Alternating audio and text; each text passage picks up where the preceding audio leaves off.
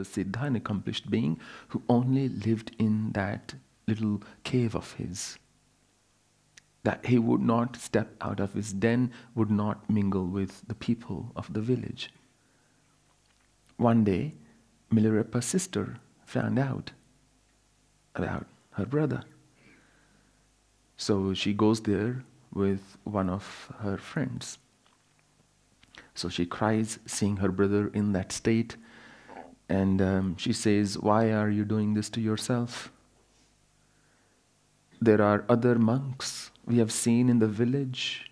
They speak with people, they speak nice words, they evoke beautiful emotions in people's hearts. They appear quite wise. Why can't you do the same? Why can't you help the society?" Milarepa said, "That is their way, not Milarepa's. I do my work from this cave." And there was not a thread on Milarepa's body at that time.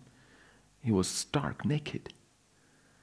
So his sister went away, and then the next time she saw him again, she got a jumper, hand woven.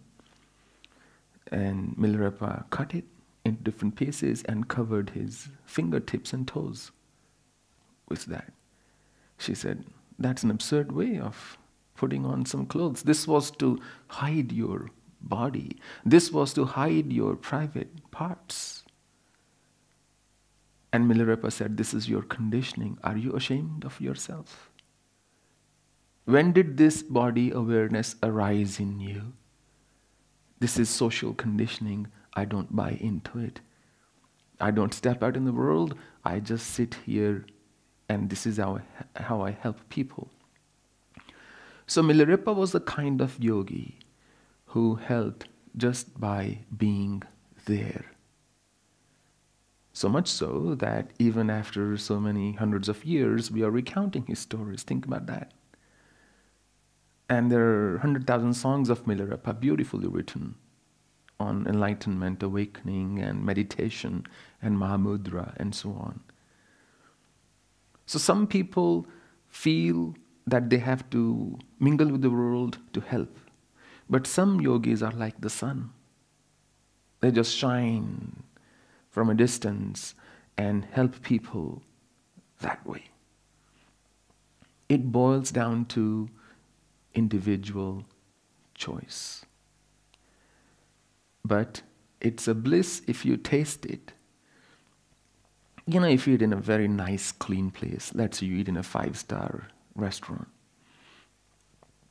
After that, if you eat street food, you'll like the taste once or twice. But you will find it hard to eat that food on a daily basis.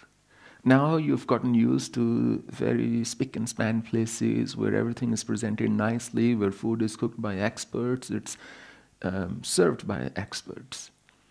So once you get used to that level of service, to come down, it's always hard. So once you taste the bliss of solitude, the bliss of sadhana, the taste of the Himalayas, then it's incredibly hard. I once read this thing. There was in a neighborhood, somebody had a bulldog, and it was always barking. And there was a kid next door who always wanted to see what the dog looked like. But this dog was always guarded with, long, high fence. One day he couldn't contain himself, and he climbed up the fence to take a peek, and he tipped over. When he tipped over, you can imagine, the bulldog said, "Meal." The bulldog didn't say that, so the bulldog charged at this little kid. But he was rescued just in time. And everybody asked him, "Are you okay? Are you okay? Did he bite you?"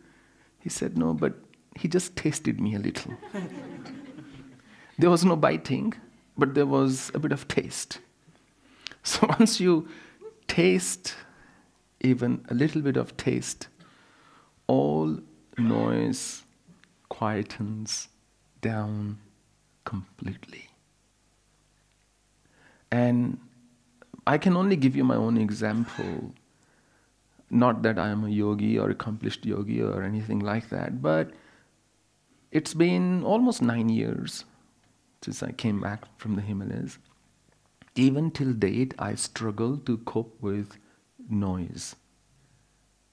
Whenever I travel, noise gets to me.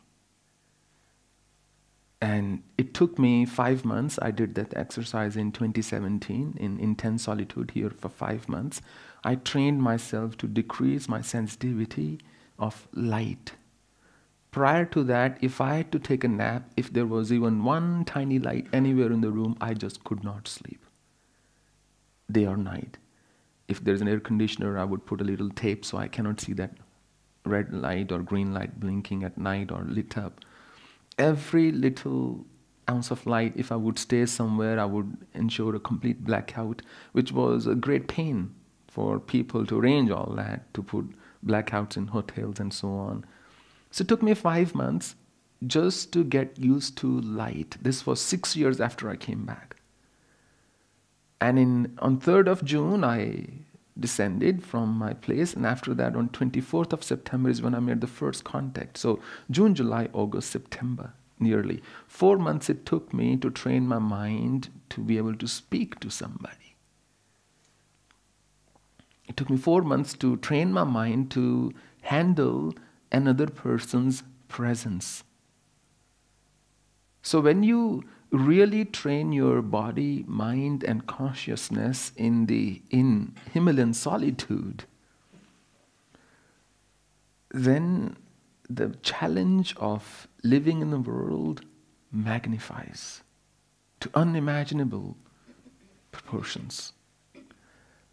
And that's why it's better to just live in the Himalayas. I'll just tell you one little thing. I met this person there when I was there, where my cave was on the opposite end there was another cave. Somebody said there's a person who lives there. So before I started my sadhana, I went and met him. He was a Japanese guy. Now, and he had been living there for 6 years. And every summer, 6 months, he would spend in that cave. A very sweet person. Somebody not aspiring to be a yogi, somebody not trying to do any tough kriyas or anything, but somebody who was completely at peace with himself. And he lived such frugally that even some of the greatest yogis in front of him would be called opulent. He just had a radio.